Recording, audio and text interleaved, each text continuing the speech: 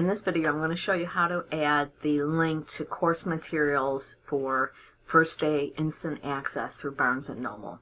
So what you're going to do first is go into the course. So I'm going to go to my waffle to look at my course selections.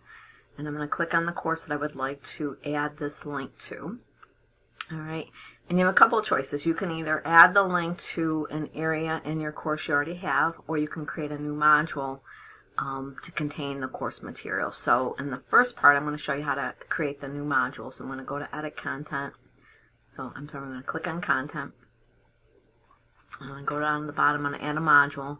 And I'm going to add a module called Course Materials.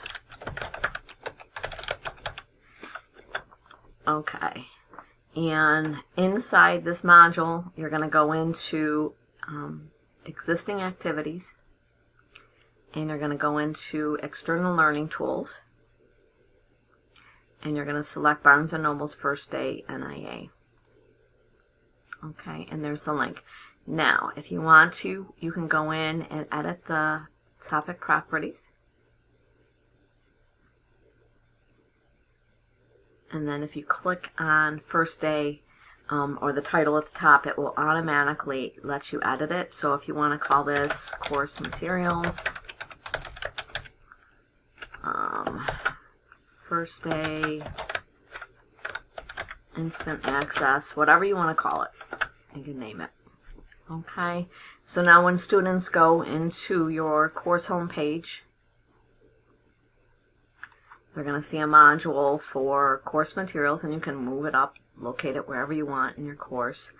And when you go into course materials, they're going to see the link for course materials First Day, and when they click on it, they'll be able to either opt out of the book if they already have it, or they should be, if you're using an ebook and that's the only resource you're using, it would be give them a link to the ebook. Okay.